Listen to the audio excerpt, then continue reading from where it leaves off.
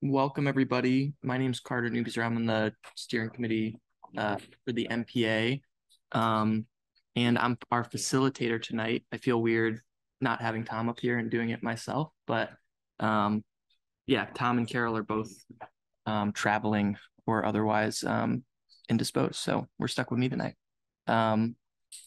So yeah, I got my agenda right here. So like always, we're just gonna go around, share name, what street you're on, do formal introductions, and then we'll do announcements. So like sharing events, any community activities, etc. And I see there's a mic right there and there. Do we want to start on this side of the room and sort of move our way around? Sure. Hi, my name's Harry. I live on Dan's Court. I'm Robert, also on Dan's Court. I'm Jasper, also on Dan's Court. It's like a little ways up from Willard. It's a little private road. Yeah. Hi, my name is Michelle. We actually live in Essex Junction, but here as a guest. Welcome. My name is Emily. I live on Prospect Hill. Yeah, there's another mic down there too. Okay. I'm Karen Long on Henry Street. I'm Catherine Verman. I live on North Street. Richard Hilliard, High Grove Court. And I think the last people to be at an NPA from Dan's Court was David Zuckerman. So that dates that. He still owns property there. I'm Pat Seelan. I live on Nash Place. Hi, I'm Tim Doherty. I live on Colonial Square. And my son Sam, who lives with me on Colonial Square. Hi, I'm Dave Cawley. I live on Nash Place and part of the Old East End. Joel Collada on 20 Chase Street, Old East End. Samantha Ayat, 20 Chase Street, Old East End as well. Hi, I'm Troy Hedrick. I live on Billadu Court. I also am one of two state reps serving Chittenden 15 in the House. Brian's coming shortly, the other one.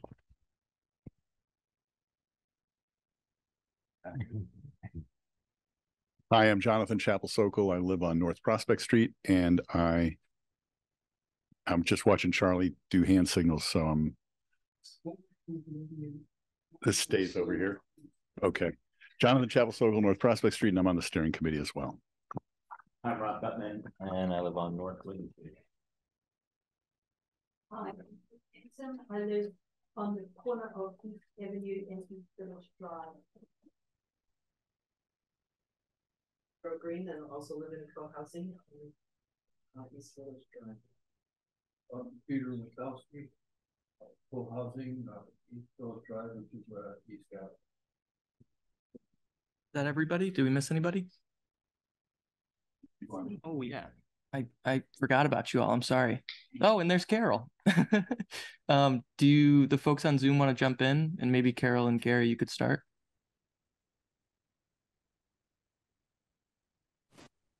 Hi, I'm Carol Livingston. I live on Calarco Court, and I'm on the steering committee. And I'm Gary Golden. I'm the school commissioner for the East District, which for new people includes Ward 1 NPA. Sophie Quest, J Street, and Old East End.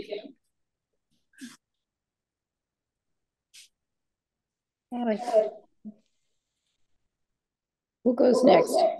I think you got it, yeah. I'm Gina co-housing.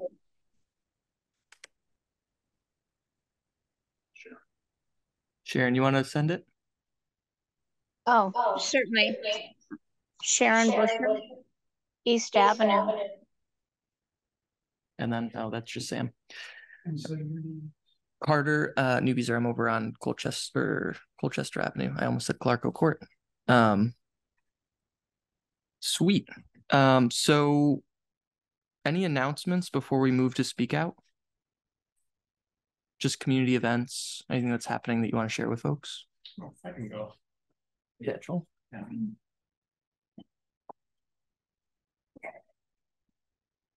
So along with the Old East End, I and Dave have been putting together a project to assess walkability, livability, traffic issues, infrastructure issues.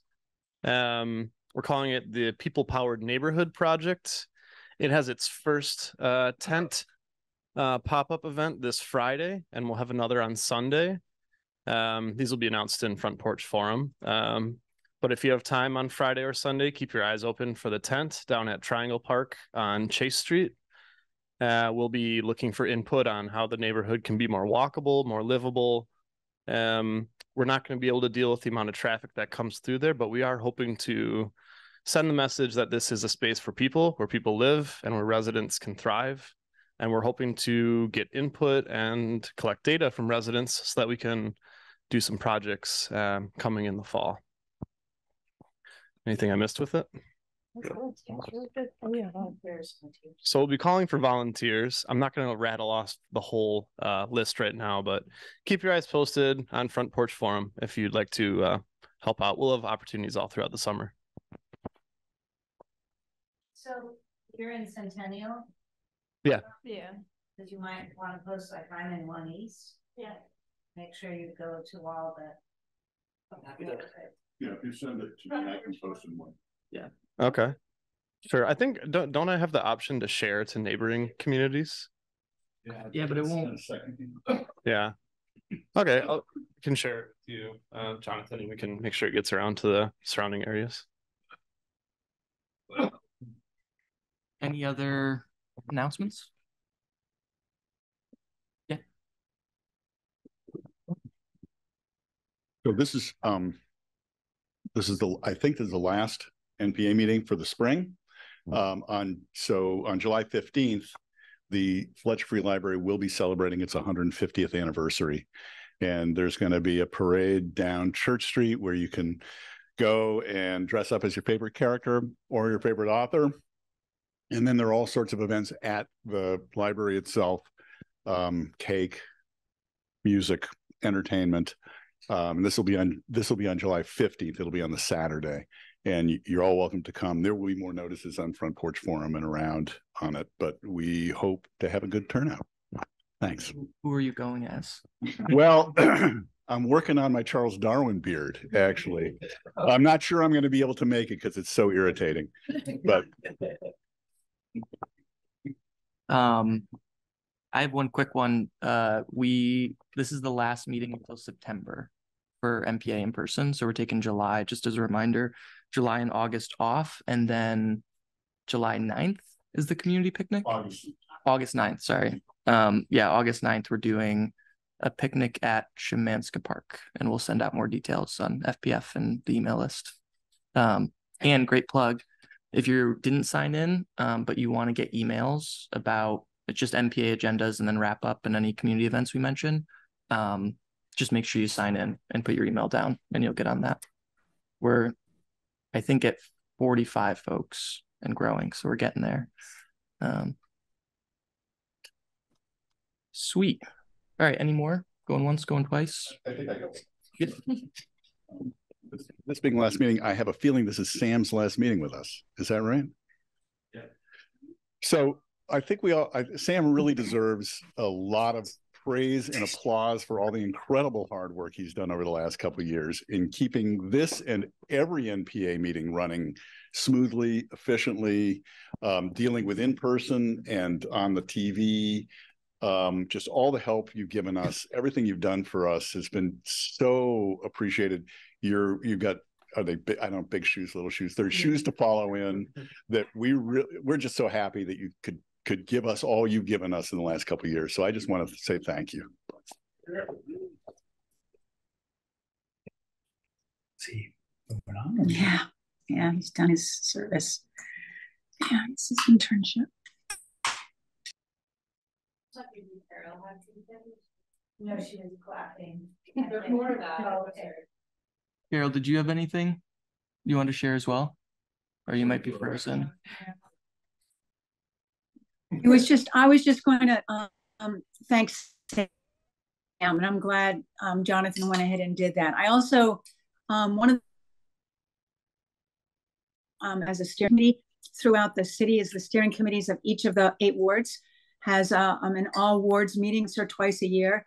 And Sam's been instrumental in facilitating those and ensuring that we have those meetings and are able to sort of share our ideas and work together. And thank you so much for that leadership.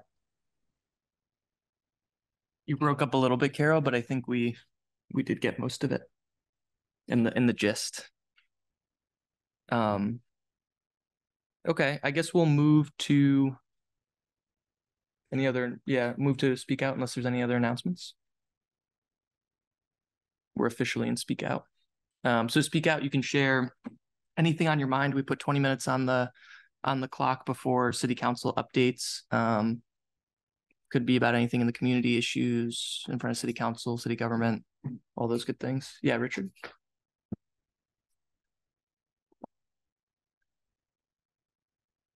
I received a call in the middle of the night from Jared Wood, so I'm representing what he would find absolutely appalling.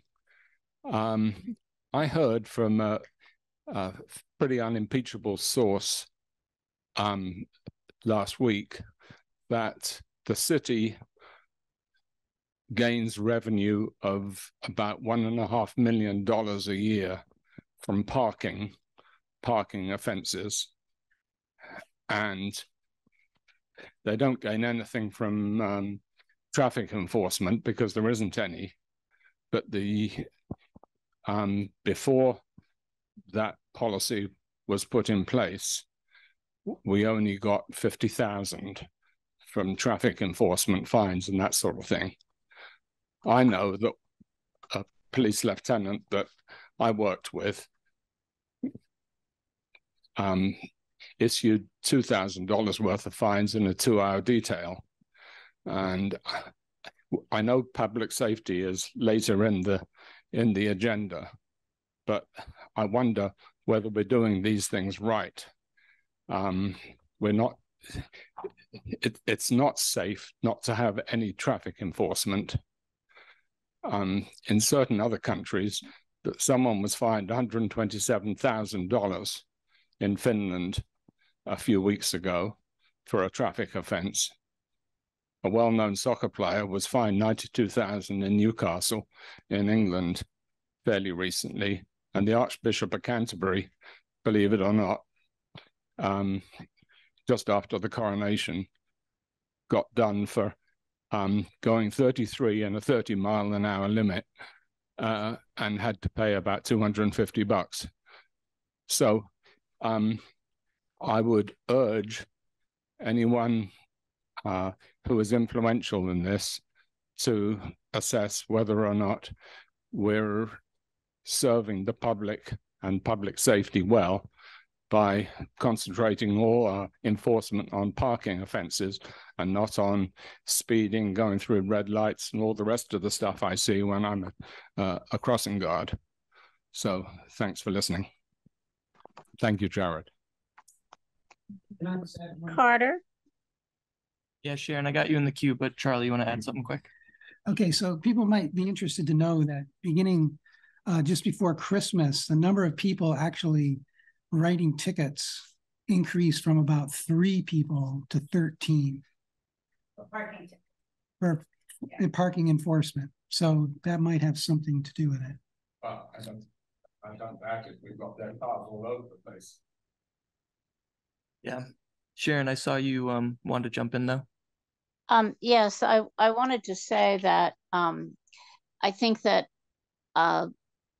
other counselors that were on the council in 2019 or so, the police commission, did a report on traffic stops, and there was a correlation between people's race and the number of times they were stopped. And the way that this community, and not just our community, but others in Vermont dealt with that was to stop doing traffic stops. And that isn't really solving the problem. If you have a problem that suggests discrimination, you have to address why that's happening. You don't just stop enforcement. And I've brought this up, and I thank you, Richard, for mentioning this. I think that the counselors that will be ones here, and I don't know if Soraya's on the call, on the meeting, but I think the council needs to address that with the police, to begin that again. And I understand the relative risk, but then you need to address that discrimination. You don't just let violators go through. It's very frustrating. But while I have this moment, I wanted to bring to your attention that, you know, I still follow the City Council and Board of Finance meetings, and I speak now at the Board of Finance. And the council is about to do one of their most important things, is to adopt the budget that the mayor presents. And I have voiced concern because there are some increases. And you also know that there's going to be a rate increase for BED, water and wastewater. And there is charter authority to allow the council, without asking the public, to increase the amount of money that is dedicated to parks. It's a tree belt ordinance. I unfortunately know about that because it was done years ago when I was on the council, but they're going to increase that. And so they did do a synopsis at the last meeting, and they said for a house that was valued at $370,000, the anticipated impact would be $207 per year school tax. Once again, that's income sensitive. So for those that are struggling, there may be relief from the state. However, for the city, it would be $136. That's the tax. That doesn't increase the increase for the utilities that I referenced. And I spoke because I feel that the council needs to look at the affordability. The mayor has added a lot of positions and reclassified a lot of positions. And although I want to absolutely compensate people fairly, we used to look at what was recommended and then put this overlay of what Burlingtonians could afford. And I spoke to the fact that I think that that process of that overlay for affordability has been lost. And that's not going to only impact homeowners, because it's going to impact renters also. And so I'm very concerned as I live here and hear more people thinking that they might have to move out of Burlington that have lived here a long time. And I just wanted to share that with this NPA because I care about us and I wanted all of you to know. Thank you. Yeah, thanks, Sharon.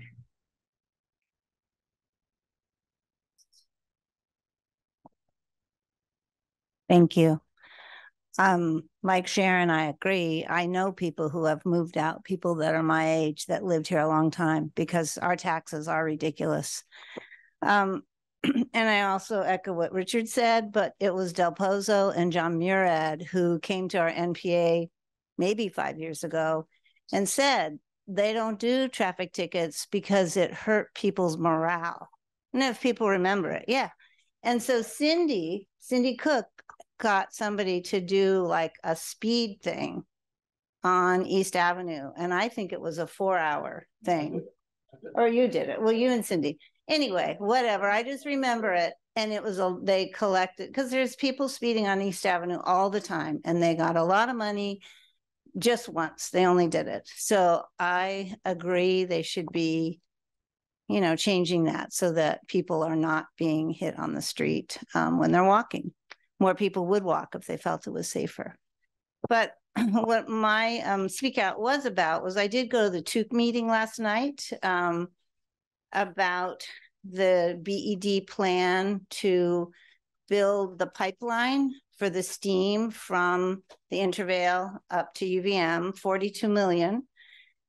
And there were 6 panelists, BED. There were really like 4 that seemed kind of, you know, for it, but we did have 2 scientists that they had brought, and it was really, really good. And it was not disputed that it is more polluting to run McNeil on wood chips than if we use natural gas. Yeah. So we really, I think we need to shut that down. And that was what I feel came out of the meeting last night. You can go online and they are going to put all the slides, everything that was on the meeting last night will be up for you to look at. But the scientists had said that wood burning, you know, it generates more greenhouse gases than using the natural gas. And we are using chips that, you know, the excess, there were foresters there were a lot of people in the audience talking, but those chips could also be used for insulation, and they could also be used in compressed board. It doesn't have to be burned. That they call it the waste wood from when they're lumbering. There were several Burlington residents that spoke about the accounting that BED is doing, and they really were, you know, kind of angry because they feel that BED is not being honest with their accounting. And I do hope our counselors will really look into this, because I think we're being sold this, that, oh, it's a great thing for us, but I don't think it is. And in Massachusetts, they have already outlawed burning wood for energy. So anyway, it was a really good, it was from like 6:30 to 9:30 last night. It was a great meeting, and there are things on the internet that you can look up and see what they said. So thank you.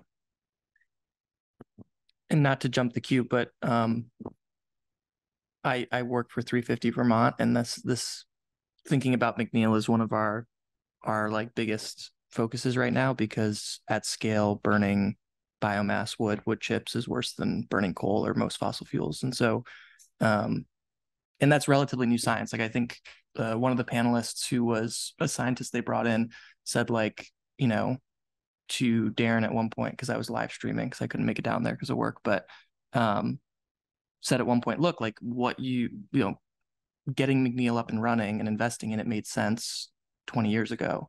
And like, because that's what science was available. But yeah. But like since 2015, there's like a ton more data on the true impacts and the actual emission impacts.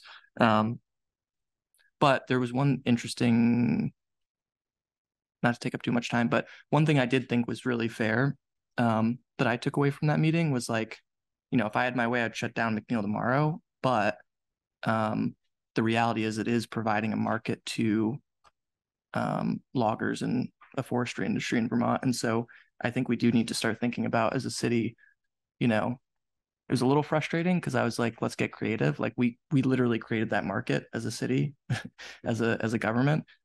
So we have clearly the ability to create a market for paying folks to manage their land to capture carbon, or, you know, thinking of just creative solutions to, you know, one of the things they said for like using it for insulation or using it for different wood products was that they're just starting that. Like it's mostly in Europe. I think they said something's opening in Maine, some factory.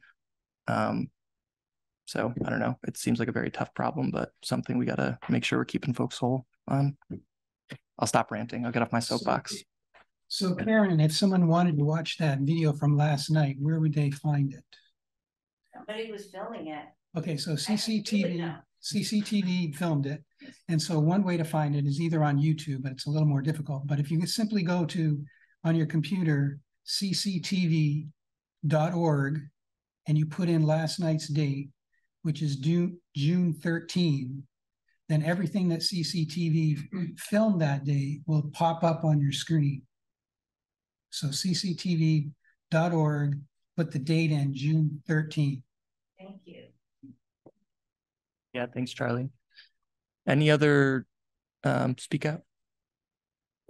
I have one question about this project. Is this my understanding from what you said, this is not a done deal, Because it's going to tear up.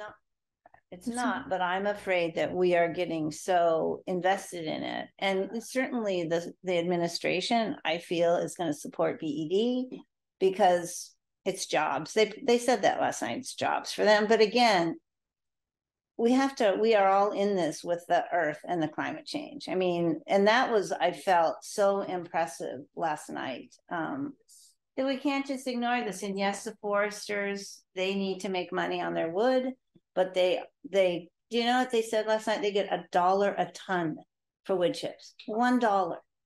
It's because they really sell their wood for the lumber. So they're not making much money on the wood chips. So okay, so that's not my question. I'm sorry. So I understand the thing about the plant, the wood chip plant.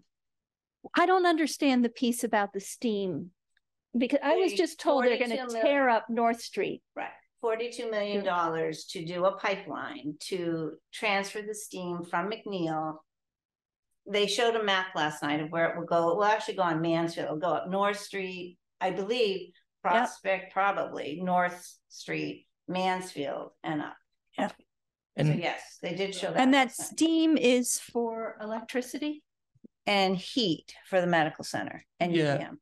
Yeah, and I would just say, like, to be fair to them, their argument is, yes, this is not the greatest from emissions, but we're trying to just invest to make it as efficient as possible. I think on the flip side of that, the only reason that McNeil is economically viable, even if you don't care about climate and you're just looking at it as an energy source, is because it gets highly subsidized through renewable energy credits, and wood is considered, like, it is included in that subsidy.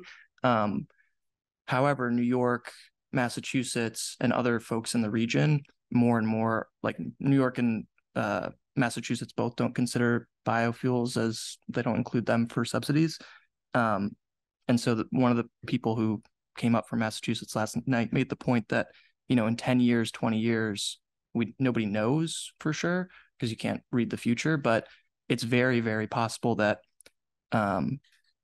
it won't be included in terms of the subsidy from a renewable energy credit. So then we're going to be totally underwater and have spent $42 million for investing in an energy plant that we may not be able to economically operate in anywhere from 10 to 30 years.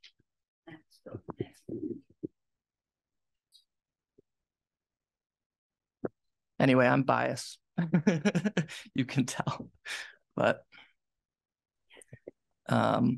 any other things on Speak Out folks wanted to talk to or speak to, rather? Yes, Carol. Oh yeah, Carol. Hi, and I apologize that I'm not there, but Michelle Giles was going to speak during this time. Is she in the room? Yes, I am. Yeah. This would be the time, Michelle. Okay, great. Thanks for letting me know, Carol. Right. Yeah, so my name is Michelle. I'm a graduate student at the University of Vermont, and I'm doing a project in Centennial Woods this summer. And oh, cool. Yeah, there's a map of Centennial Woods up there. So have many people visited Centennial Woods? Yeah. Cool. Lots of head nods. Awesome. So did you say every day? We should go on a walk sometime. I would love to. We met in the garden. Yeah. Yeah. Peter and Charlie ended up barging into their garden and planting tomatoes with them. They graciously hosted me for about an hour. Thank you so much. Thank you, NPA, and also Old East End Neighborhood Coalition for prompting me to speak tonight. But one of the goals I have is to improve the accessibility of the trails in Centennial Woods. I'm specifically interested in the feasibility of an ADA accessible loop. So a loop that would be accessible to wheelchairs, strollers, walkers, canes, multi-use. And there's lots that goes into this, but I think community feedback is something that I'm really interested in. And Sam, would you mind just scrolling just a tiny bit down? Okay, yeah, I put my email on the bottom there. And so you're all each individually invited to email me, and let me know your thoughts on the trails in Centennial. I'd love to hear more about it, but the point that I'm thinking for the access is the sort of southwest entrance that's off Kerrigan Drive. Yeah, you're on it. Yeah, awesome. And that's like known as the access trail.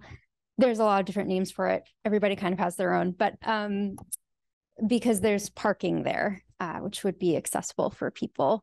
So there's a lot of things going into it, but yeah, I can take questions about it too if people have questions right now. That was just sort of like a broad spew of information and thoughts, but and you're also welcome to email me. Yeah. Michelle? Yeah. I think it would be interesting for people to know what UVM is thinking about public engagement. What UVM is thinking about public engagement on Centennial Woods. That was news to me. Yeah. Well, there's no like unified thing behind Centennial Woods and public engagement. The Centennial Woods is, with 69 acres of it, is known as a natural area, and natural areas are open to the public and students for recreation, and they're supposed to be enjoyed by the public and students for recreation, and then also for like research and studies. So that's kind of the goal of a natural area, and UVM has 9 of them. So Centennial Woods is one, and it's just local, and I think a lot of people maybe go there. Yeah, go ahead. Yeah. So with a natural area, there's trails already through there. Yeah. And so Centennial hasn't been left completely wilded. Are those trails maintained? And then does the trail maintenance tie into any sort of responsibility to keep people safe, or is there any sort of like official stance on maintenance and safety, anything like that? Yeah, there's sort of the folks who work for the natural areas kind of cruise the trails from time to time and do like they can snap photos of areas of concern, and then there's like grounds management that can come in and clear certain areas. Or there's like, you can reach out to forestry. Sometimes forestry gets involved with issues and concerns, but there's like nobody whose job it is to walk Centennial Woods and identify concerns and address them. There's no like single person. Yeah. Mm-hmm. Can I ask a question? Yeah.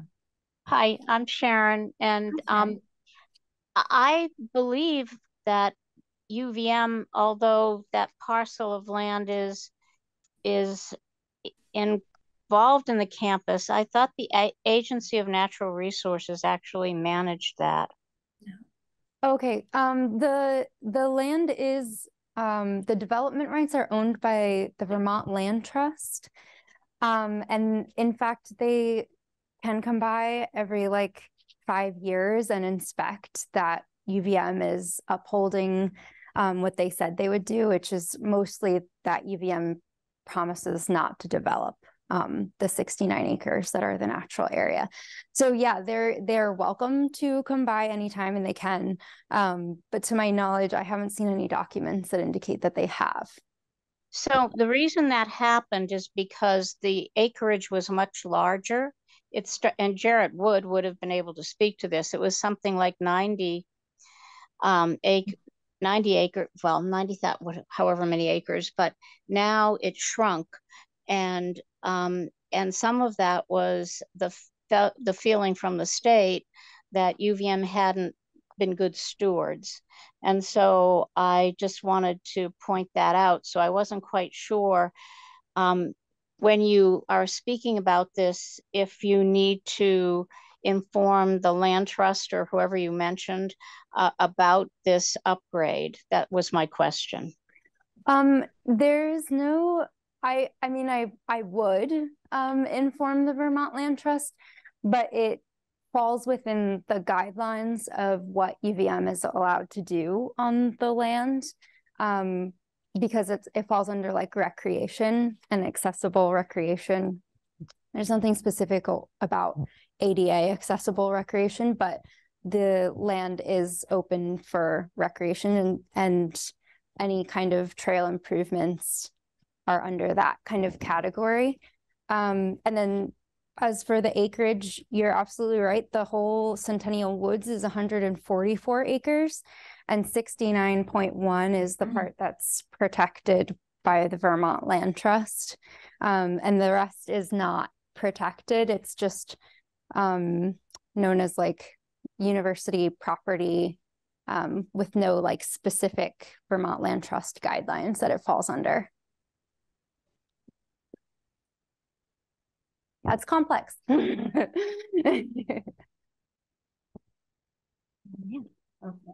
Thank you. Thanks for listening.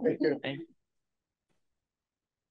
And Michelle, do you care if we share your email out on like our wrap-up email to everybody? Sweet. We're 8 minutes behind, so any pressing speak out that folks want to sneak in before we move to city council updates? And I'll pass it to you. Okay. Consider it passed. Maybe I'll come up and I think I'm supposed to come up and sit at the table, but you can sit here. Sit. So hi everyone. For those of you who don't know me, I'm Tim Doherty and I am the city council person for the East District, which constitutes wards 8 and wards 1. And I was elected in March of this year. So thought I would go through some of what, from my perspective, were the highlights of the June 5th city council meeting, talk you briefly through my committee work, and then address a couple of odds and ends and other things that I've been thinking about and working on. So obviously the big marquee event for the June 5th city council meeting was the vote to confirm Chief Murad. Happy to answer questions about that. I don't think I have much more to add to the conversation beyond what I wrote in Front Porch Forum or what I've written to a number of you individually or said at the meeting. The only, I guess, slight additional point that I might add, and I think it might be somewhat responsive to some of the comments that I've heard, particularly from Richard and Karen, is that, you know, I met extensively with Chief Murad in the 2 weeks between when the mayor announced that he was going to put him up for the vote and on June 5th. And one of the things I asked Chief Murad was whether he would be willing to commit to come to this NPA meeting if the steering committee saw fit to invite him. And he promised me that he would. And so if that is something that the committee is interested in doing, I will facilitate that. And he might be able to address directly some of these issues that you're talking about, particularly with respect to traffic enforcement, which is an issue that's near and dear to my heart as well. I have 3 children on Colonial Square, and it's clear that the city is not enforcing traffic rules, and we see the effects. Even on Colonial Square, we see the effects of people bombing around there, and it makes me apoplectic. So that invitation is open. If you want to speak to Chief Murad, just let me know and I will facilitate it. The other, and like I said, happy to take questions about that vote. I know it was contentious and people had strong feelings about it. Another major piece that might have gotten a little bit lost in the shuffle of the meeting was the report from Sarah Russell and others on Burlington's anticipated response to what we expect to happen when the funding for the motel voucher program runs out. I really commend everyone. There was a slide deck associated with Sarah's report. I was incredibly impressed by the work that they had done. They had done that in response to a resolution that the city council voted on, asking them to do that work. I won't do it justice. There's a couple of highlights to it.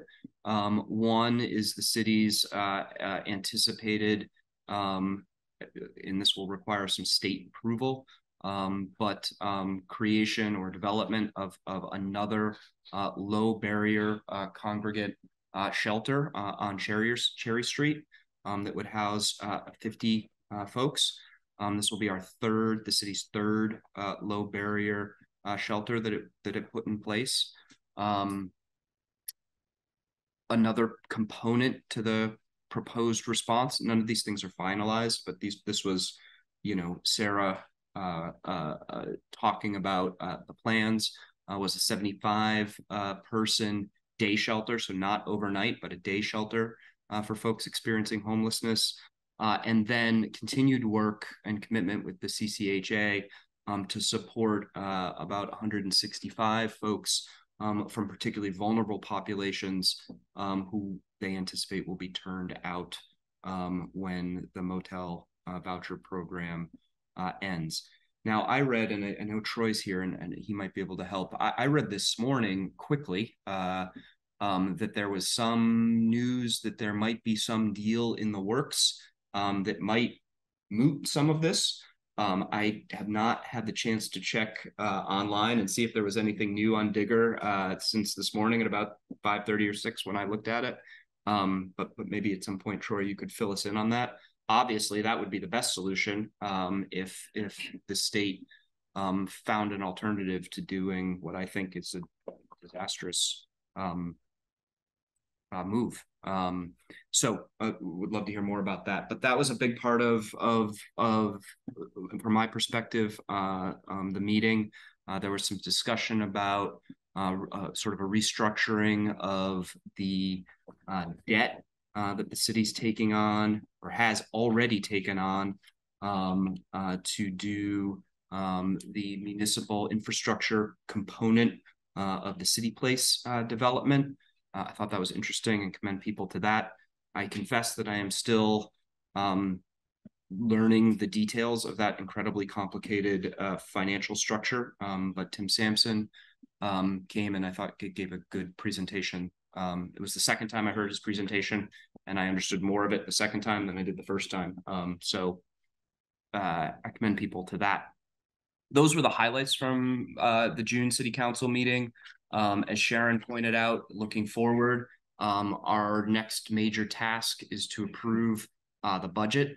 I was able to attend almost all of the anticipatory budget meetings in which we heard from the various departments on their budgetary needs and proposals going forward. I think I told you the last time that I was here that what the administration in a sort of high level overview tells us is that they are anticipating some lean budget years going forward as a result largely of the trickling down of federal money that has contributed so greatly to our budget picture over the last couple of years. For whatever it's worth, I really share these concerns that Sharon raised, and I think that Karen raised about the tax burden that Burlingtonians are experiencing right now, both renters and property owners alike. I have been struck as a brand newbie city council person how little discussion I've seen so far devoted when we're talking about issues of public policy, whether it's oversight of the police department or other aspects of public policy. When we're discussing adding components to city government, how little discussion, if any, I've heard so far devoted to the discussion of how we are going to fund these projects that have merit on their own, but can't be considered without thinking about the tax burden on Burlington taxpayers and renters who, of course, share that burden. So definitely something I'm going to be paying attention to as I go into my first vote on the budget. Committees, I'm on the Public Safety Committee. We have not had a meeting since I last met with you. I am also on the Joint Ordinance and Charter Change Committee. It's a bit of a mouthful, the name of the committee. It's important because that is the committee that currently is addressing, it's a special committee. That's the committee that is currently addressing the question of police oversight. We have had a meeting since I last spoke with you. Stephanie Seguino from the Police Commission presented at that meeting, provided her perspective and the Police Commission's perspective on the question of police oversight, which I found to be tremendously helpful. I'm also on the Tax Abatement Committee, probably the least exciting of the committees, although I'm kind of into it as a lawyer. We didn't do anything at the Tax Abatement Committee meeting except hear from the City Attorney's Office, who gave everybody on the committee a primer and a primer on the role of that committee. So that is my committee work for the last month. That is my overview of the most recent city council meeting. Other things, I guess the principal thing is, I don't know if any of you saw, there was some reporting on in which Bill Ward was quoted on the question of trash and trash removal and fines associated with that.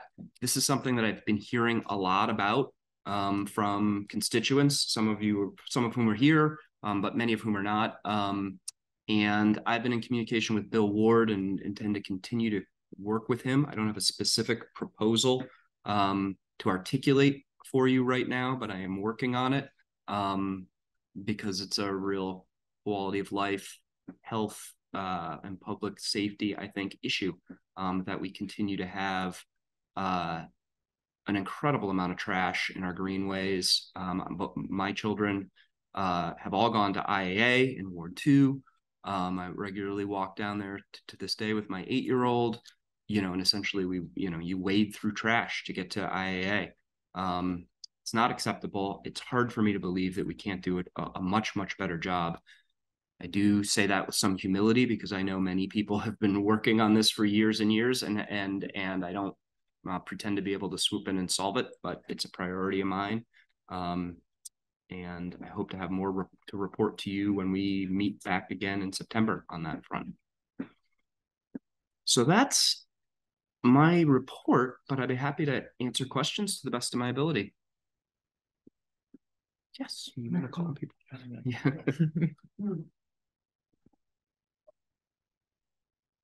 I have a housing question. I've been thinking about the building that used to be wide on the corner of North Union and College. Yes. And I've heard that someone is privately owned by someone who intends to turn it into a hotel. Yes. And I'm just wondering if you or anyone in the room actually knows, it's so many square feet. I don't know what the condition is inside at this point, but I'm wondering if it's being considered for any kind of housing. It is. Thanks. And I did attend a meeting, and I'm trying to remember what meeting it was. Ward 8. It was the Ward 8. Thank you. It was the Ward 8 NPA meeting, in which there was a presentation. I got there late and missed most of it, but it was not a presentation by the owner, but it was a presentation by a local developer who's working with the owner. They did have some design plans there, and the discussion was the intent to make an apartment building there that would require considerable renovation, but that is a plan that is in the works. They did talk about square footage, and I apologize, I don't know what the real presentation was, but I can get that for you because I think it was publicly posted. And you don't remember like how many apartments would be there? I don't. It was a lot. Great. It was a lot. Well, yeah, it sounded, it did, the piece that I heard sounded great. There were people in the neighborhood who raised concerns too, like everything else. How high it was going to be, whether it was going to, block residents' lights, like with anything else, there are pluses and minuses. So it's not that I don't have an opinion right now on whether it's the right kind of development. And I'm not being asked, I don't think the city council's anywhere close to being a place where we'd be asked to weigh in. Generally speaking, the more housing we can build, the better, in my view. And so on that note, there's one other building that's right in the board. And I'm curious to know if anyone knows about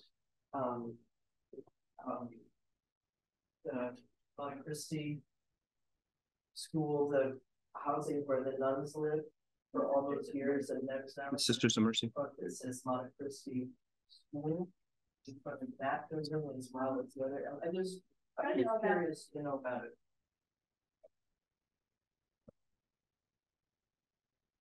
So my understanding, Mount Christie bought that building and is expanding into the building, but the land is still Sisters of Mercy land, the land that goes all the way through there. That's kind of what's happening in the building.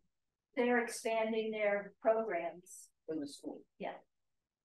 That's what I heard as well. Not in official capacity. I just heard that. In the building that's closest to the fire station. Yeah. And then there's a building that connects to the Sisters of Mercy building. That's their middle school.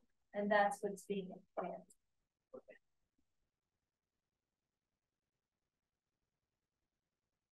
If I can go that. I think Carter's. Did we decide who's calling on? I don't know, but you Thanks for clean up, the trash thing, that you're taking it seriously, because we've been asking for this for years and years. Yeah, and I do it with humility, right? Like I realize that you and many others have been working on this and pushing Bill and pushing others within city government. And I don't mean to come in and say that I'm going to be able to solve this problem, but Zariah had a really good idea about that relates to parking enforcement. She said, well, why can't we designate within a certain time, like when the students are leaving, some of the parking enforcement people to do trash enforcement. I thought that was a great idea. I don't know whether it's feasible. What I am thinking about is a gradated fine process. But I'd like it to be combined with some other things. And frankly, I'd like to get some commitment from UVM on this. UVM is making overtures about wanting to be a better partner or being perceived as a better partner. What a great opportunity. And so, I'd like to explore that as well. Why shouldn't we have, a massive, why shouldn't we devote some funding and some energy toward blanketing these landlords who profit so well from renting in our mostly in the East District, and really sort of they should be getting flyers, they should be getting emails, they should be getting bulletins. These are what the fines are going to be. We're going to hold you accountable. Then they should be passing that along to their renters. And they hold the security deposits over them. And we should push the burden on this. I don't want to constantly talk about being a lawyer, but like there's a sort of theory of tort law, right? Which is the person who is in the best place to avoid the harm, the most efficient cost avoider should pay.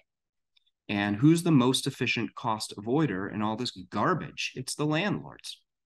And so it's a priority for me. Thanks. I do have a question about the TIF that came up, the TIF funding. So it's a huge document, and I'm sure many of the counselors didn't read it. And it was called addendum. I mean, it's just. Yeah, I have it right here. Yeah. Oh, you have it. It's like 50 pages. Right? Yeah, it's big. Really big. Yep. Anyway, but my gist of it is that the city and CPP, the city play partners. Yep. Have missed the TIF deadline. And the project lacks financing.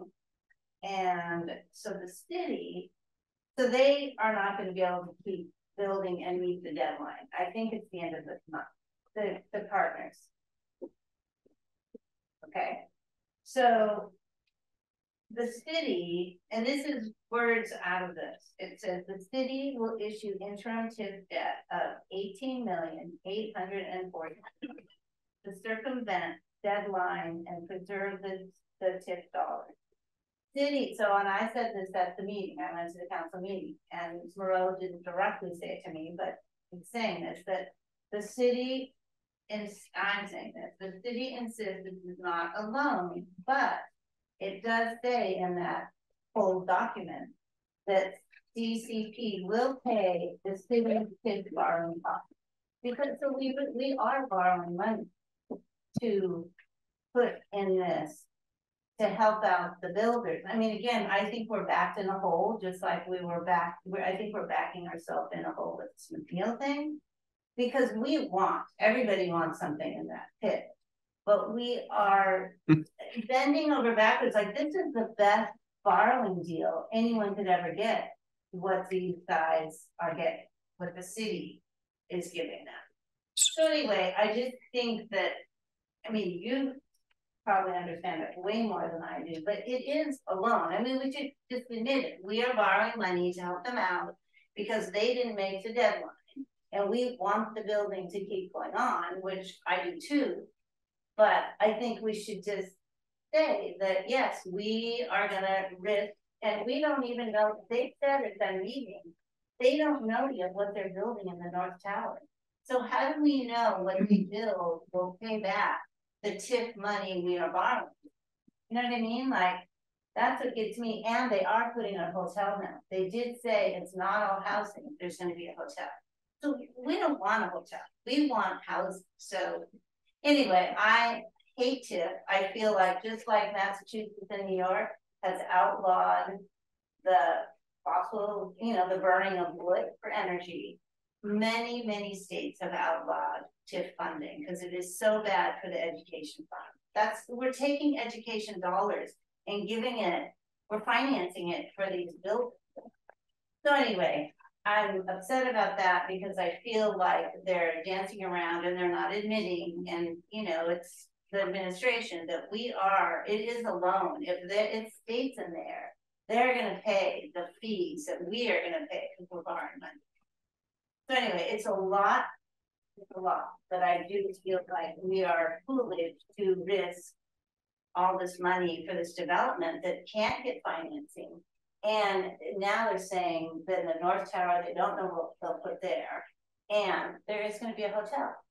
And I want to. And we're not going to have the part one benefit for us was supposed to be an observation deck. That was going to be the city's benefit with this whole thing. We're not going to have that now. I want to let Tim respond, but we're late. And I do want to make sure that Gary and Akila's have time to speak, and then we can get to Troy as well. But yeah, last thoughts. So there was a lot there, and I am trying to get up to speed on the structure. It's not my area of the law, and it is complicated, and there is a long history. I think I can respond to at least one aspect of your concern, with the caveat that I could be mistaken or misunderstood. My understanding is the $18 million is to pay for city infrastructure associated with the development. It is not, I do not understand it to be a loan to the developers. I understand it to be money that we've, by the way, already committed to having borrowed, that we are going to pay so that the folks who are building this stuff are also going to be building streets that go with it. They are also going to be building the sewers that go underneath the street. They are going to be building, right, the infrastructure, the city infrastructure that in the ordinary course, the city would just pay for. But they are going to be building that stuff. They're going to be incurring costs, and that we are going to have to pay them once they incur the cost. And my understanding of what happened or what's happening is that it is true that they haven't met financing benchmarks that were part of the original structure. I also understand, and this is based upon what the attorney explained, that that's very, very common. And that as a result, we have changed the way we are structuring this debt to give us more protection. But in other words, it's interim debt rather than sort of a block debt. That's my understanding of that. So I don't think it's true that we are lending the City Place developers $18 million in this instance. With respect to your other concerns, I hear you.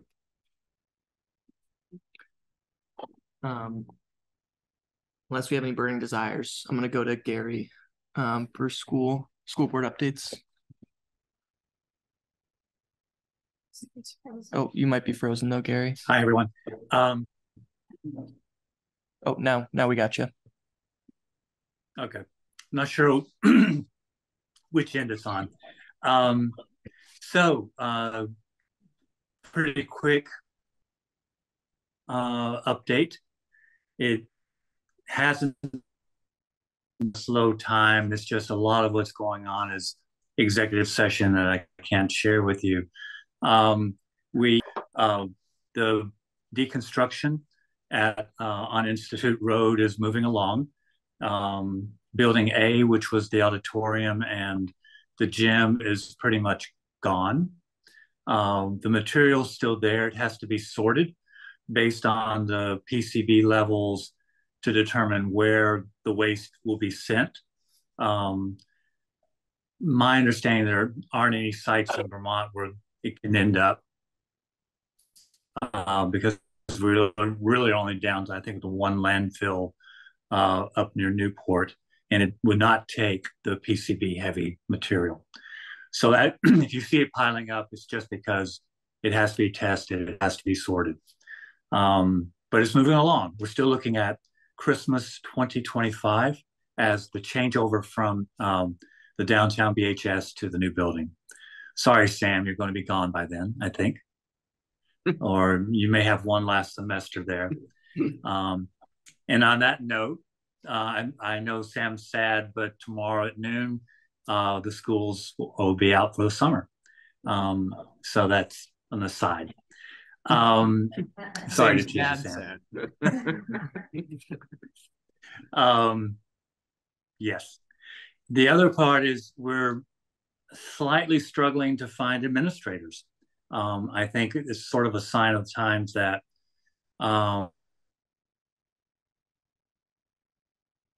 administrator and teachers, but particularly administrators, it's become very difficult position to be in. You've never really made people happy being an administrator, but now it's impossible. And the levels of, it's just the behavior they're seeing, which has valid sources, but it's a difficult time. So we have openings. Both middle school principals positions are open, and wide net has been cast again to try to fill those positions over the summer. So likely at this point we have those two spots open, and Tom is working hard to fill those. So I want to give you everybody a chance. I did have I was this month's article in the North Avenue News or North End News. So you can read a little bit of what I've been up to this last month there, and then I'll do an update this week. So please, any questions?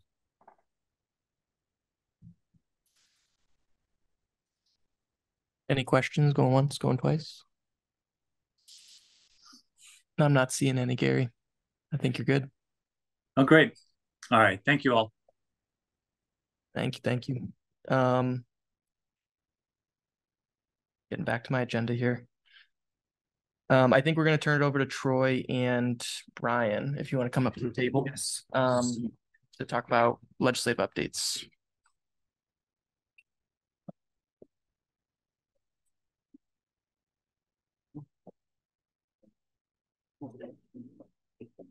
Senior representative is going to pick things off.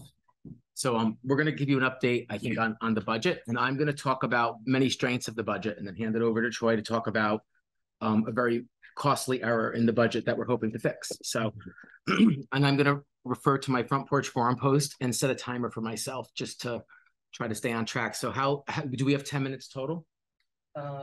Yes. Or has our appropriation been cut down to like 7 minutes? Like what is the comp? Well, we'll do 5 minutes for me, 5 minutes for you, and maybe then I'll do 4 minutes, and then you can do as long as you want. I'm not managing it. All right. So yeah. So okay. Well, hopefully you can hear me online. So I pulling up my notes. So the budget has $8.4 billion in spending in it. And this spending invests a mix of state and federal dollars in a wide array of services and programs that impact all sectors of the economy and people from all walks of life in Vermont. But what is the true cost of these policy and spending decisions? True cost accounting is an approach to accounting where you look at not only the economic costs, but you look at the environmental and social costs. And too often in our society, we don't do that. So when you look at the true cost of climate change, for example, it's unpredictable, but the cost of inaction has been immense.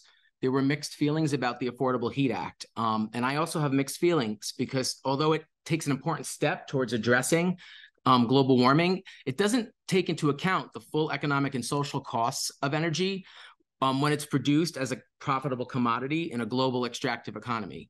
So as we create regulations to control gaseous waste, we need to keep working on how we reduce other wastes and other harm caused by energy production. And we should be maximizing the efficiency of infrastructure, especially our new infrastructure. And we need to move quickly towards localized sustainable energy production. That we're making historic investments that increase access to childcare alongside improvements to unemployment and workers' compensation benefits. And the long-term financial savings that will come from these investments in childcare are immense because of the social determinants of health. The cost to the individual, in my opinion, outweighs, it justifies the long-term public health benefits. For example, the best I could get was the 2021 Burlington median income because of the way data is updated. It was $34,054 in 2021 dollars. For a person making that much, they would pay $12.50 more a month out of their income tax. And if they're self-employed, they would only pay $3 more per month. And that additional expense from everyone allows all families sliding scale access to childcare in a better sustained system. So to me, that was a worthy investment that I stand by. The House, I'm just going to check my timer. Okay, I'm doing good. I got 1 minute and 33 seconds. So the House Healthcare Committee advocated for major changes to adjustments to policy and spending to assist our healthcare system after we've had years of neglect and decades of neglect and years of stress from the pandemic. So we are increasing provider rates. For example, designated agencies and specialized service agencies are getting 5%, primary care providers are getting 10%, but we're also increasing rates for federally qualified health centers, dental providers, EMS, recovery centers, nursing homes, youth service providers, and more. And these rates are barely keeping up with inflation, but at least we're giving providers these rates after 3 years of major inflation. The Healthcare Committee also is increasing access to more mental health treatment, more beds in inpatient and residential care, mobile crisis expansion around the state, and peer support services are rolling out. We're continuing incentives for recruitment and retention of health and human services workers. We expanded efforts to prevent death by suicide, firearms, and overdose at a time when we have record level suicide and record level overdoses. And we're promoting health equity and addressing disparities through funding of the Health Equity Advisory Commission. And then, although access to clinical healthcare is an important social determinant of health, it only has 20% impact on health outcomes, while other social determinants like education, employment, poverty have a 50% impact. So if an ounce of prevention is worth a pound of cure, then we need to be consciously thinking about how to reinvest money over time into those social determinants of health, because the long-term savings outweigh the cost. And so speaking of the social determinants of health, one major area that we worked on this session was housing, and another is incarceration. I don't know what you plan to speak to, but I thought those might be two. So you would. Housing, all right. So I'm gonna hand it over to Troy.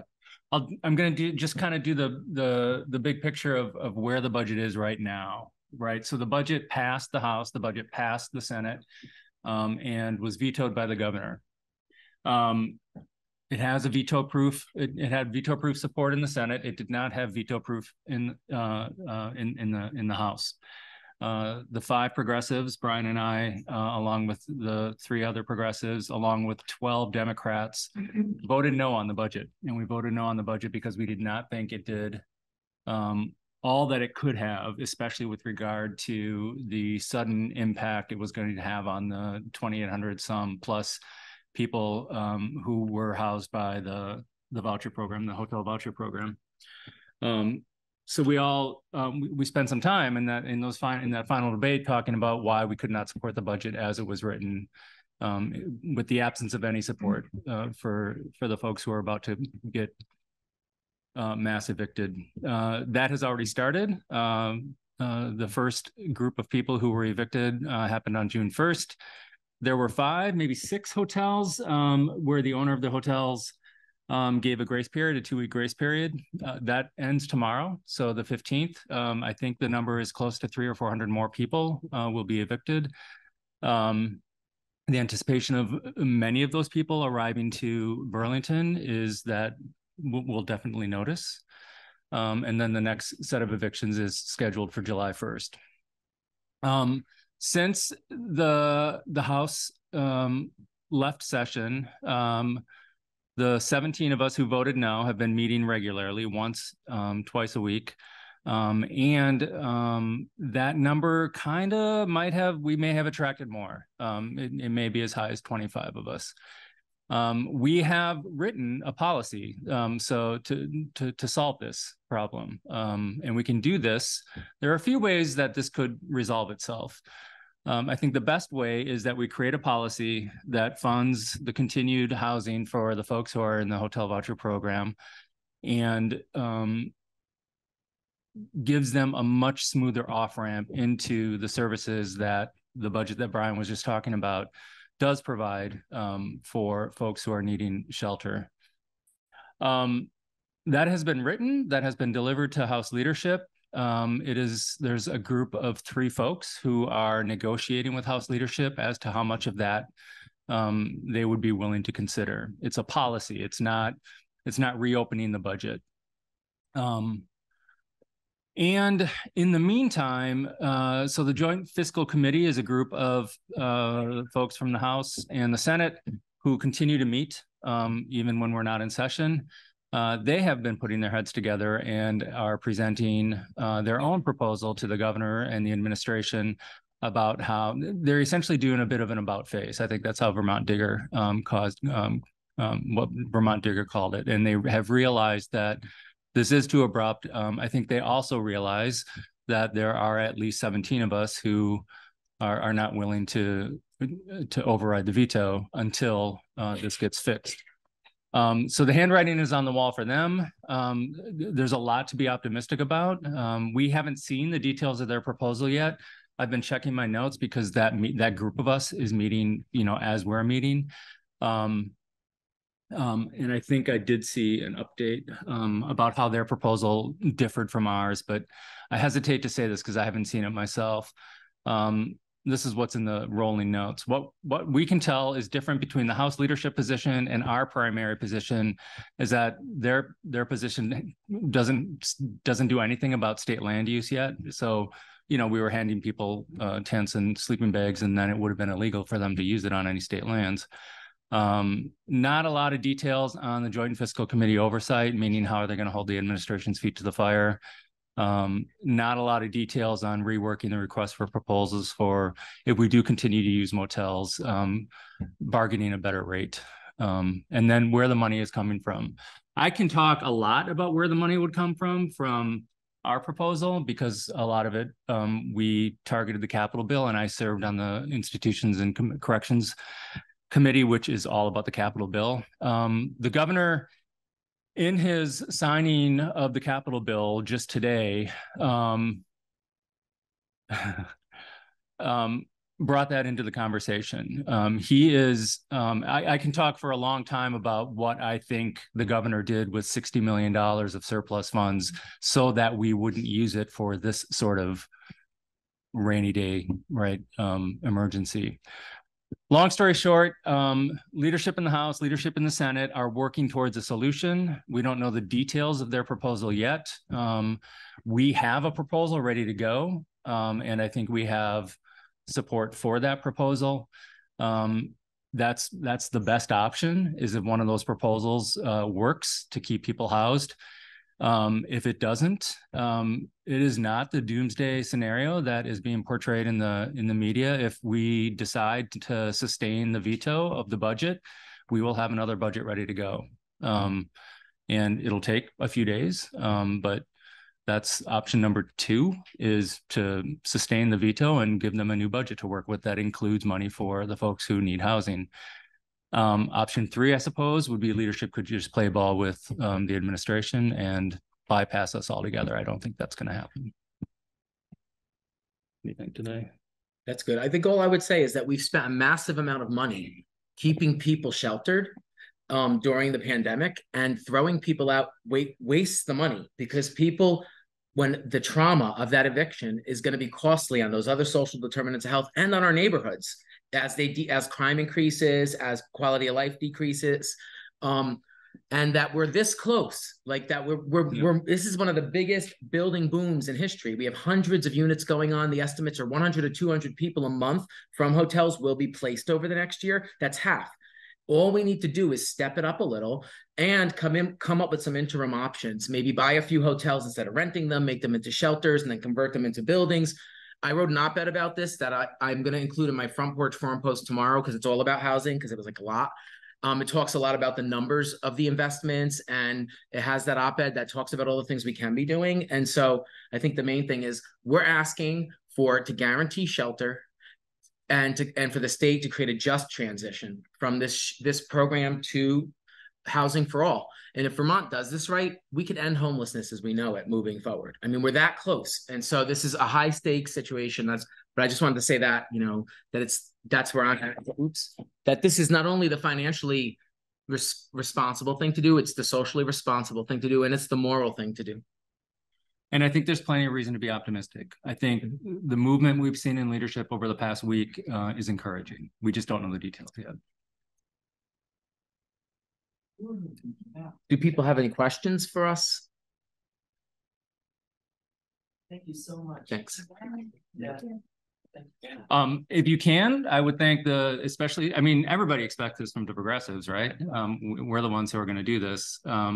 The 12 Democrats who stood on the floor and said no to that budget and balked leadership and balked their speaker have been facing a lot of pressure from that leadership. So if you have an opportunity to reach out to the folks and thank them, that would be a kind thing to do, I think. What would be on that list? I had it at one point. I can maybe put that out to Front Porch Forum. And if you really can't wait, you can always go on the state website and look at the roll call for the budget vote. H494 was the bill number. If you went on your phone now, if you don't want to wait, you could look through all the yeses and nos, but it sounds like Troy will also follow up. Yeah. But just so the public knows out there, you can look at our roll calls and everything at the legislative website. It's actually quite detailed. I might have it on my phone. Thank you, Ray. And I do want to say sorry to anyone who's emailed me and asked for something and not heard back. I have a system where if you ask, I try to respond. But if you just say, please vote a certain way, I just look at it and I keep going because I get hundreds of emails. So if anyone's been waiting for an email, it's always okay to ask again. But I try to be good about if someone asks to at least catch you, but I probably missed some. So I just want everyone to know, don't give up, try again. And that if you didn't get a response, it's simply the volume and the pressure. And I'm also a provider working with unhoused people, so it's been like hellish what I'm seeing. And I'm happy to talk more about that with you too another time. So, John, oh yes, other folks. Yeah, thank you very much for your work, and it sounds like it's all going in the right direction. One of the things, and this may be back to the city council rather than the legislators, but when I'm still here. Thank you. There was conversation about, and this was back with the resolution that had Sarah Russell do the work that she did, I think. But it was about trying to find regional solutions rather than a city solution. Now, I understand that if the state is going to put money into this, it's regional, it's the state.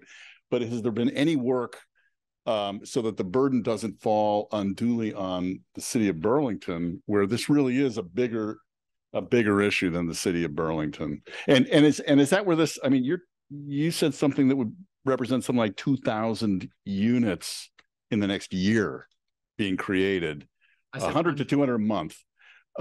So is that in Burlington? Is that the statewide? It's statewide. And how many would we get of those? That I'd have to do my homework. I know that there's hundreds alone for downtown development that'll be available in 2024, I think. So, I mean, there's a massive housing boom happening right now all over Chittenden County. If you drive around, you see buildings popping up in towns. Just as for the response statewide, it's varying region to region. Like the city of Burlington and Chittenden County folks have done a great job to mobilize at the last minute. It's like very commendable what the city is doing at this point, and the region.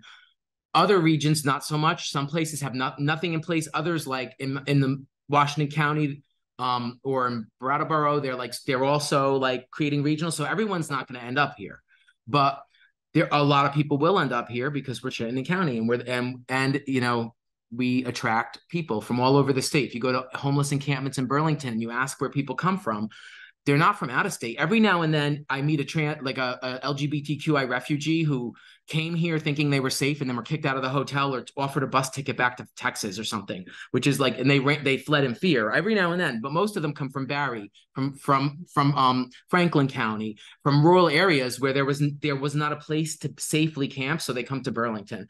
So for what it's worth, different regions are doing a different response, but it's not equal, and we may get people because it's failing. That being said, now that I spoke about the state piece, I don't know if our city councilor wants to say anything about the local response. Well, You might have to come up to the mic though. I'll take this. I don't come up. You know, I'm happy to hear you, Brian, compliment the city of Burlington on its response, and you know, just to expound a little bit on what Jonathan said, and maybe to put a little bit of a sharper point on it. You know, the Burlington has taken a disproportionate share of this burden, has and is. You know, we have in the last few years, the city of Burlington has stood up 2 low barrier shelters and is, you know, planning to, if necessary, to stand up a 3rd. You know, Elmwood Avenue runs a cost of you know, about $1.1 million a year. The Champlain Valley Inn, I think, is close to that. I think it's less than $1 million. You know, I understand that there's federal money and perhaps some state money there.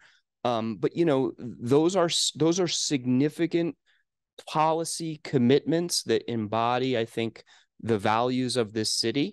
And that I think the administration, the city council, and Burlington citizens should be rightly proud of. Is it enough to address this overwhelming problem? No, clearly not. I was struck, though, during Sarah Russell's presentation that at least from her understanding at the time, that no other municipality in Chittenden County has, at least to my knowledge or to her knowledge, come forward and said, we're going to stand up a low barrier shelter. And, you know, I am curious as to whether or not there are some levers.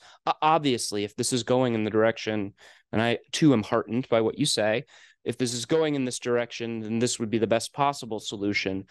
But, you know, I am curious as to whether there are any levers that can be pulled in Montpelier to pressure other municipalities in Chittenden County, besides Burlington, to stand up low barrier shelters and provide some of these services. You know, because as we all know, the city has limited resources, just like any other government. And, you know, that's important to recognize. To put a finer point on it, what can the legislature do to encourage, browbeat, shame, you know, other municipalities in Chittenden County to do their fair share in response to this humanitarian crisis? So I won't speak to what we can do to shame or anything like that, because that's not my style, but I think we can incentivize it maybe through tax breaks for municipalities who choose to be sanctuary communities or whatever, welcoming communities, whatever we want to designate the name to be. We could offer extra money to places. And there's definitely, these are the kinds of solutions we need time, like, to figure out before we dump people to the streets, and then where do they end up? So we're hoping to buy some time to keep people in those hotels, for the state to start reinvesting that money. And maybe part of that reinvestment is looking at where the hotels are instead of moving people, trying to buy the hotels. One idea I had was, what if there's some hotels who the area around them have been harmed over time from the crime. So the people in the neighborhoods are angry at the hotels. There's all this, like, there's been harm caused by the actions of the state. What if the state said, we're going to bring the people in the hotels and the people outside of the hotels and the business owners and the landlords together in that neighborhood now and dream of what that neighborhood could be. And then we dump money into revitalizing that neighborhood, public-private partnership, building housing in that neighborhood. And then the people who live in the hotels just move into that housing because now they're neighbors with the other people because they created a community together in the wake of this harm. Like, we can do that as a state. And there are pieces of legislation in place right now that are leading us there. But I do think we need to, like, it needs to be swifter, and there needs to be grants, incentives, funding focused on these kinds of revitalization efforts. And that might, to some of the municipalities outside of Burlington, entice people to say, okay, there's all this money if we revitalize this neighborhood around the hotel, and that could be a place where housing's built. So that's one way I would suggest. That's just one idea. I could go on and on because I can keep thinking of ideas, but I mean, and we all pay attention over the next, I would say, week, if not sooner, whatever proposal comes forward, either from the leadership or from the proposal of this group of 17, what it requires the administration to do, because we can legislate that the administration is responsible for spending that money, equitably across the state. So I don't know if that's in the proposal that's currently being drafted by leadership, by the Joint Fiscal Committee or not, but watch for that, because I think we have to do a much better job. The legislature has to do a much better job of putting those guardrails of expectation in place for the administration. Clearly, they weren't there. We weren't ready. And I think we got to move on from there. Thank you. Thanks.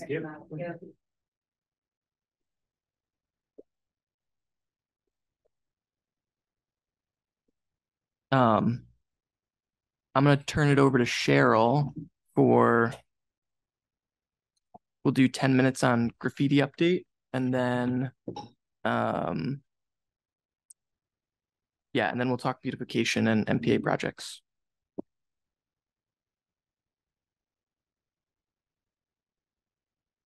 Hi. So I've prepared a presentation. It includes 12 photos and coordinated with Sam. So I have a little intro, and then here's the first one. So some attribute the start of graffiti with the first cave art drawings. Ancient Greeks and Romans signed public building walls, sometimes including poems. American soldiers in World War II wrote the phrase, "Kilroy was here." And it was accompanied by a sketch of a man peeking over a ledge as a way to encourage soldiers coming along the same route after them. And then in 1949, the invention of the aerosol spray paint in cans made it affordable. And now I'm going to take you into Burlington 2023. So this first photo is the backside of Memorial Auditorium, and that's what's called basic graffiti tagging. So it's your signature, or it could be a nickname that you use. And you can see that there's some tagging that's been done over other tagging there. There it is. Okay, next one. So I bet you've all seen this one. And can we zoom in at all, Sam, or is that not quite possible?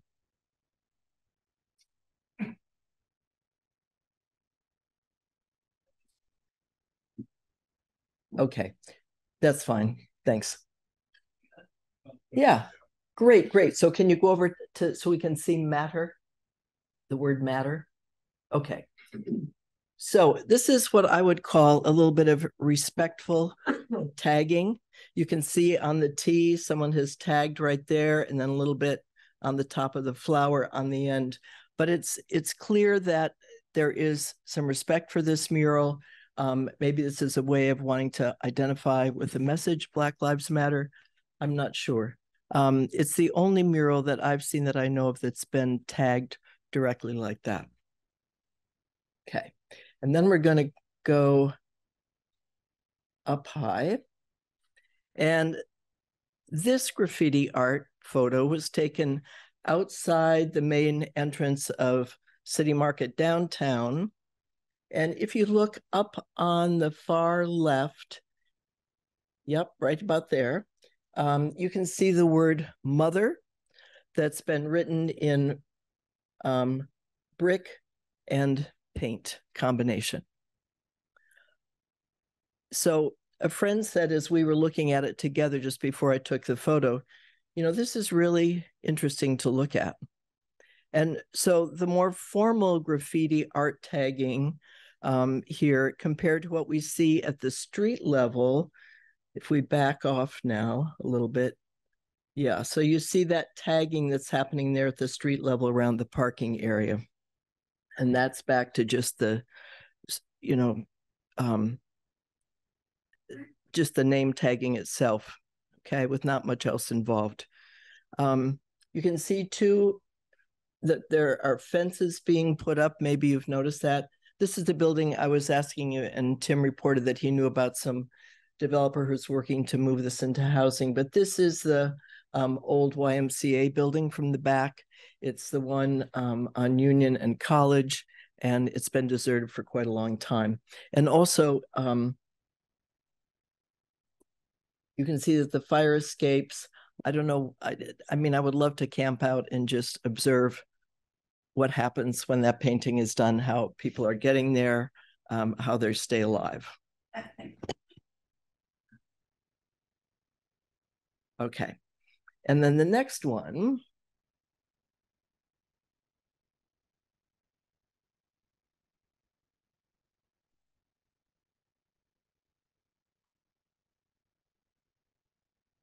Okay. So there it is in big bold letters on this beautiful mural. Rest in paint. And up, you'll also see over on the side, it says in memory of Mike. And then up in the top right is the signature of the group of graffiti artists known as Above the Radar. Has anybody heard of them before? Yeah, interesting. Okay. Son-in-law. What? It's my son-in-law that runs that Wow. art Okay. festival every year. Beautiful. They bring artists from all over. Yeah, to do yeah. murals like this, not Exactly. So I'm gonna talk about that too. So this huge mural, we'll see a little more of it, was commissioned by the Lake Champlain Transportation Company. And it is by the ferry dock, but you only see it if you walk down toward the lake and then turn back, because this mural wall actually faces the lake itself. And so here are a couple more slides of it. So continuing along the wall, there's another mix of signatures and then a figure against the orange there. A lot of brilliant colors. It's, and you know, when the light changes on it, pretty interesting. Okay, and then the third one from this mural is the end of the building. And if we could, again, more artful tagging, but if we could get into the enlarging the right-hand half. A couple of things I want to say. Okay, so first of all, take a look at the giraffes. So I stood there just in awe, kind of. So those giraffes are painted on the wall surface itself, and then there's a couple of indents and a little over, not an overhang, but it dents in up there. So the giraffes were painted, I don't know which end they started at, but you know, they move all along that. I would have loved to have been there to see that. You see the giraffes? No, just now. Zebras. Oh, I'm sorry. Of course there's zebras. Oh my goodness. Of course there's zebras. And you know what? It does say zebra in my note. I just should pay attention. Okay. And there are a couple more messages in this. So you see that cross wooden pole that's there next to the kind of little fanged creature in blue. There are two quotes. And the first one says, "Tell your friends you love them."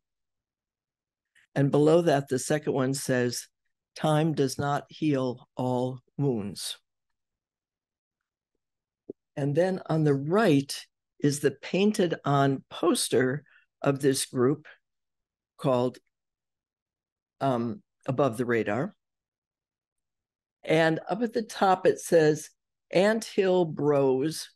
And then the second line says Burnham Daily. Okay. So anyway, it continues on and goes a little bit around a corner. I think you'd enjoy going to see it. So, okay, next slide. We're going to go down to Main Street. Okay, and can we zoom in a little? Yeah. So this is right next door to Nectar's. And the word is that Nectar's did indeed work with these mural artists too, which I would say are graffiti artists. And so what I learned is that a group of Burlington artists painted this under the auspices of Nectar's. So this first one is a tribute to Andy A. Dog Williams, who you may know. He was a beloved DJ and musician, and he passed away at age 38 in 2013. Then if we go to the next slide.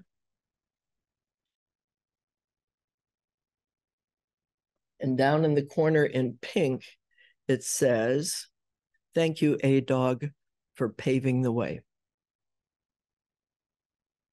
And that energy is coming from this figure. And then we're going to go across the street in that alley. And here's the horse. And one more moving forward. So this is what you see at the edge of the alley as you're walking down Main Street, if you choose to walk in, if you're walking down toward Memorial Auditorium, for example. And it's the signed peace sign, right? So Kyle Holbrook has written his name up there. It's very easy to read. And then it says peace in quotes, and then stop guns, exclamation point, 2021. And then what's so interesting to me too is that if you look at the wall to the right of that, that's not really part of the mural, although it is painted red, there's a lot of tagging. So my hunch is that after the mural was made, that respectful tagging happened on the end of it as a way of kind of confirming support for it or whatever. Okay, 2 more slides. We've got about 5 minutes. Okay. So here's George Floyd. And this is on Lakeside Avenue. It's just on the wall that's between the turn in to Hula and St. John's Club parking lot right there on the right. And every time I ride my bike by, I just stop to look and take a moment. I think it's been there for nearly 3 years. I think it's an example of very simple lines, really convey a tribute message. And then right next to that is this on a breaker box. And I think that's all that I want to say about it. Oh no, there was one more thing, sorry. So my hunch about this is that no one asked permission to paint George Floyd's image here 3 times. And I believe this to be Hula Group property.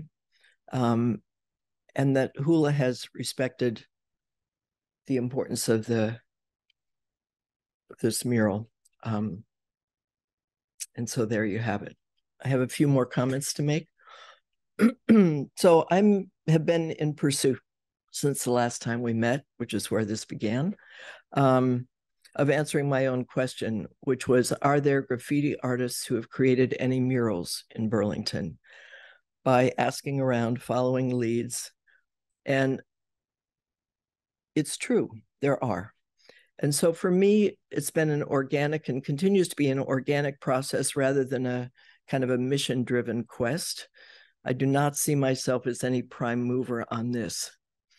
So I'm interested in befriending, turning to wonder, making real connections by having hearty conversations with individuals, de-escalating, not criminalizing, and doing a lot less us and theming about it. So I talked with the Lake Champlain Transportation Company CFO, Dale Arango. They're the ones that happened to answer the phone that day. And I learned about the local graffiti artist group Above the Radar. And they organized local artists and artists from away to create those murals. And LCTC, the transportation company, started work with Above the Radar about 5 years ago. And every year there is an Above the Radar event with painting and music. And this year it's going to be during Art Hop in September on Flynn Avenue. And they will be painting the April Cornell Warehouse, which is owned by, the building is owned by LCTC. So I'd say be there or square, or be square. So it's the weekend of September 8th. I think it will be very lively, and it sounds like Karen knows about this. So I've also learned from a friend that Katie Barrett, who was a longtime art teacher, is the person who organized the mini mural paintings that we've seen all over the street level utility boxes in South Burlington. There are now over 100 of them painted. And people from ages 7 to 70 have been painting in this project. And I've also noticed some in Burlington, and I don't know about those. I mean, I don't know who painted them. So quickly, what buildings have no graffiti? So the new Y, and inside there's a mural by Juniper Creative that involved a lot of people in the community. City Market, and the entrance and the interior murals are by Tara Garreau. And Tara is also the muralist who did the mural in our own ward called River Dwellers Mural in the old East End neighborhood. Yeah. Maybe you met her. And I've met her a few times, in the past. And on Tara's website, which is called Waltonic, it says, she writes, "My mission is to bring more color, intrigue, and meaning to our everyday lives with dimension-shattering art form known as mural painting." I love that phrase, a dimension-shattering art form. So she's at waltonic.com. And Fletcher Free Library also has murals painted on metal, and they're hung high on the building. No graffiti. And the deteriorating building on Pine Street, that one-level brick building that's adjacent to the Burlington Farmers Market, also really magnificent Juniper Creative murals. Juniper Creative is a mother, father, grown daughter team of artists. Maybe you've seen them around. They're also have a mural on the side of Champlain School. Really magnificent work. And I want to mention one last one, Mary Lacey, who painted that now famous geometric hummingbird from her bucket loader truck high up on the brick wall facing the parking area that used to be the first Ben & Jerry's, that was built in a converted gas station on the corner of St. Paul and College Streets. So Austin, Texas, Caracas, Venezuela, and Mexico City are all embracers of street art. So here we come, Burlington. Yes? Anyway, I've learned a lot since last we met, and the motivation came from right here. And when the question came up of should we be organizing mutual aid to paint over the murals, it just raised all kinds of issues for me. And I talked about the culture, the people who I haven't met yet. Maybe you have, Karen. But anyway, I am way into this and I have many more slides, and it's not, I feel like, I almost feel like I wish I could have had permission from the people who made those paintings, or I had a way of letting them know that I'm doing this.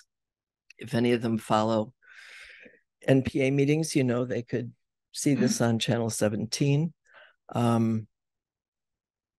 I think there are definitely some issues, and I think there are ways to work with it. And I applaud Lake Champlain Transportation Company, Nectar's, and I'm really feeling like there must be some others out there too who are finding ways of supporting this group of artists and really celebrating them. So that's what I have to say. All right.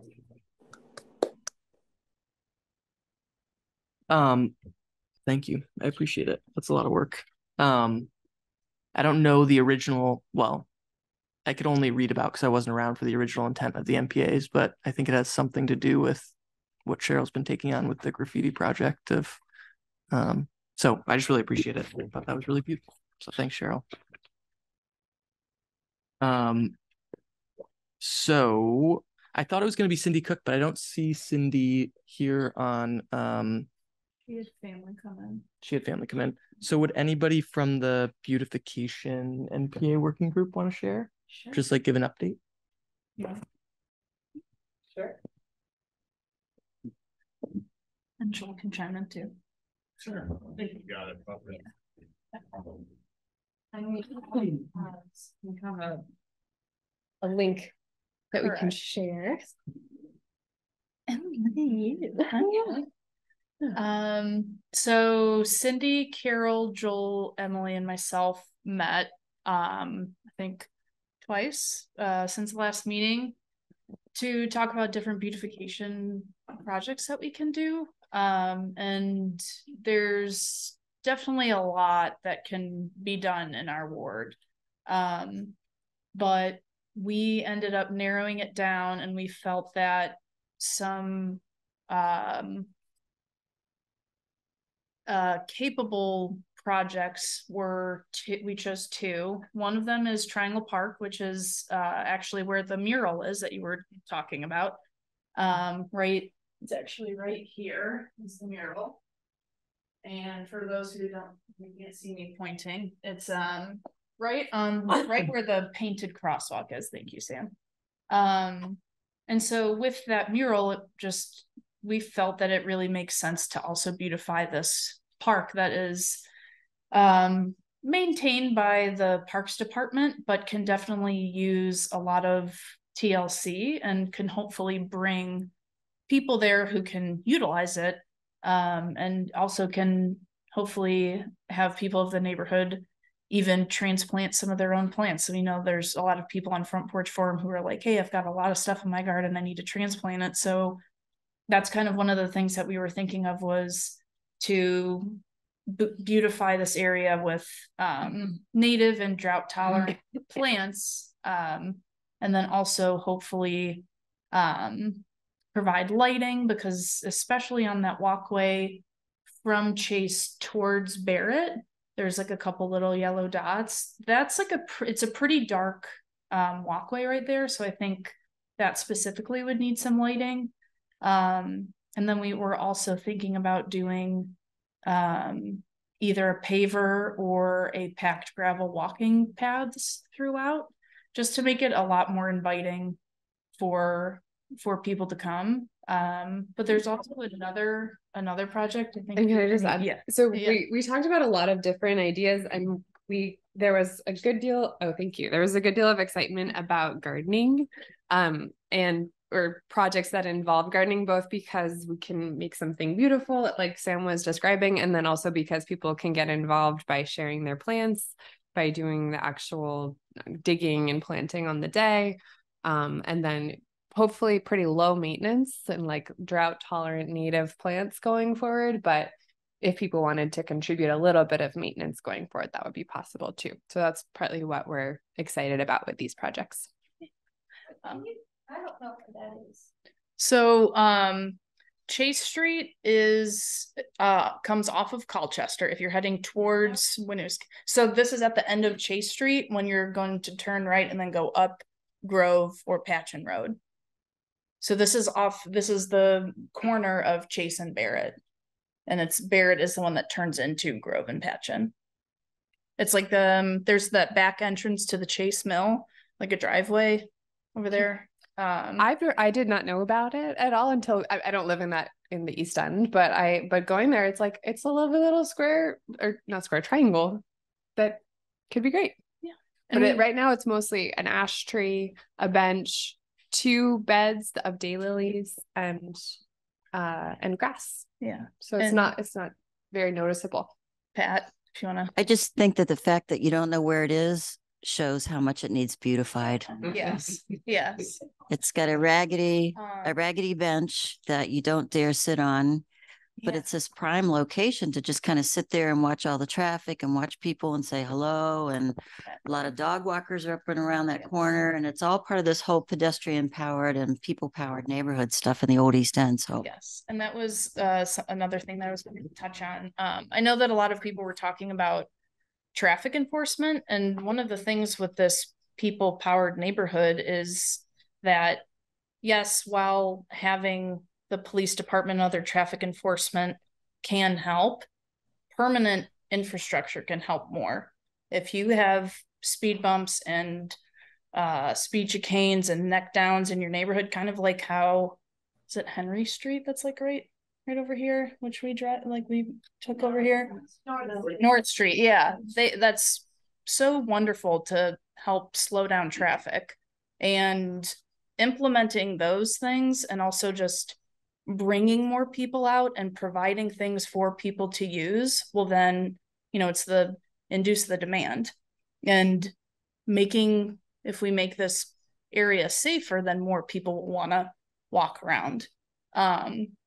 So unfortunately, the traffic on Barrett Chase, that corner, is pretty bad, and that's just something that we can't deal with right now, but we can provide a really nice place for people of the neighborhood to come.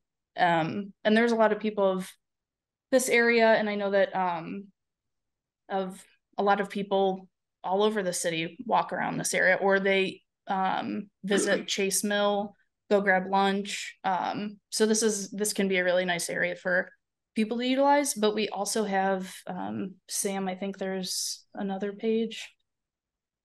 We also have another project location that is actually, and these are not competing, these are just 2 separate projects that people could get involved with and that we're like really interested in ideas. Yes, and we actually Carol had spoken with someone who is at the hospital administration building, which this is the corner of East and Colchester, right across from the Masala restaurant. And there is a current flagpole right there, and we already have permission to do gardening implementation. So this is something that we can just, our next steps are to gather kind of like materials and costs and provide that to a list of volunteers who hopefully we'll get tonight. And then this can be something that if we have all the funding and information that we need, this can be like implemented by the end of the month or in July or something. So yes, like Emily said, not competing, but this could probably be the closest to implementation to now, like in the summer, because the Triangle Park, we will have to have conversation with the Parks Department because they do own that parcel.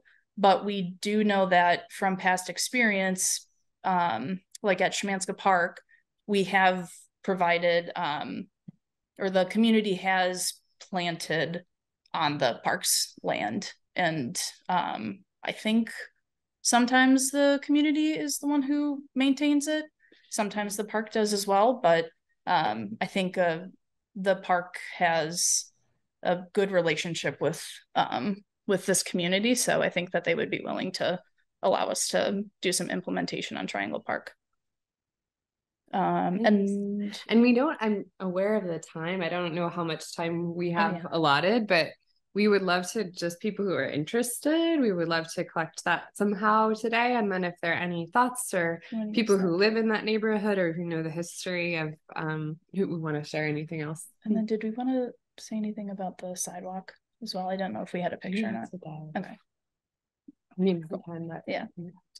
Yeah, if you guys have any questions, and then I have a notebook. If people who are interested in providing some sort of, manual labor or helping out with the planting or helping out with, if anybody here has a particularly green thumb and has ideas for what could go here, it's a very sunny location. And I believe, and anybody who's on East Ave can correct me if I'm wrong, but there is the community garden, and I think there's currently water that's already there. So we could potentially partner or utilize the water that's there to at least start the planting, and then they can just hopefully be drought tolerant. The water spout on one of the side buildings. Yeah. Okay. Cool. Okay, because I wasn't sure if there was one specific to the community garden that's right there. So hi, I'm Sharon, and I'm a community garden person, and I live on East Avenue. And bonus for you and for us, the building itself that's used to be the state lab that's owned by the medical center has an outside faucet. Nice. That's right next to the parking lot. And that's separate from the water supply that the city provides to the gardens. But both of those sources, I'm sure, would be accessible. But once again, if you use the water supply from the gardens, you have to talk to Parks and Rec, not the hospital. But the hospital, I'm sure that I gave Carol the contact. I'm sure there'd be no problem with using the water from that building to water the flowers that you plant. Okay, so I'm positive of that. Thank you. You're welcome.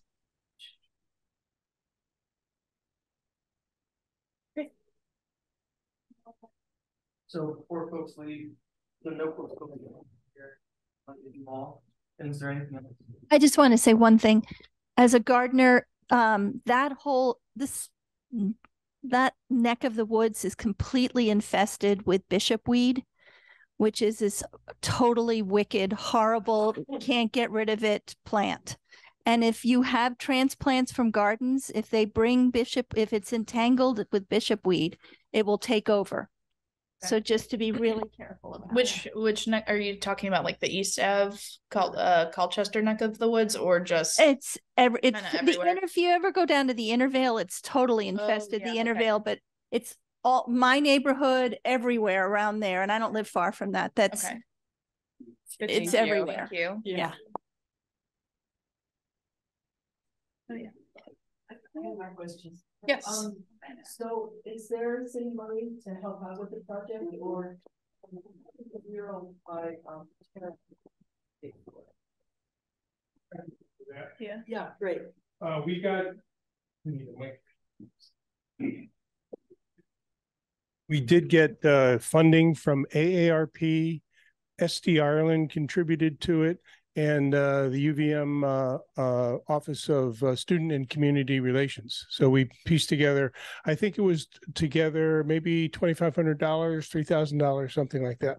So in the old East End.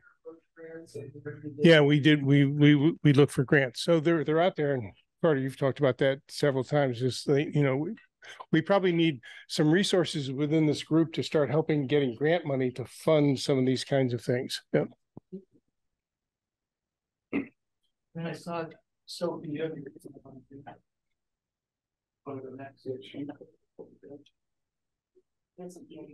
Sophie, did you want to go next? You should know that in regard to the Triangle Park, VJ, the head arborist, said 2 years ago that he was going to put wildflowers all around the edge at the time that we took down a broken fence, and that hasn't happened. So definitely the next thing to do is talk to him, because he might have it on his plans still to do that. And talk to me. I'll talk to Sam about the watering, because the watering on the Triangle Park was a problem. Yeah, we knew that would kind of be a little challenging, but I think we're hoping that whatever plantings that we can obtain could potentially be drought tolerant. So maybe would need everybody to bring a pail to the park just to start them off, and then hopefully they'll be okay afterwards.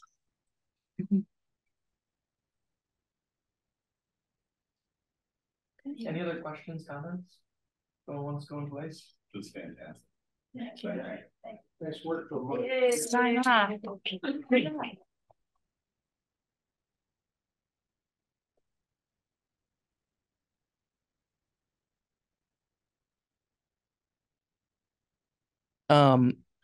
Well, yeah, before folks leave, please throw your name down and contact info, probably phone and email. Right. Yeah. Phone and email as well. We said in the agenda we were going to talk public safety. I almost am inclined to just wrap at 9 o'clock, because I think part of the discussion we had last time was about, with Zariah talking about public safety, was wanting to expand and do outreach to bring folks that don't just normally show up to NPAs to have that discussion as well.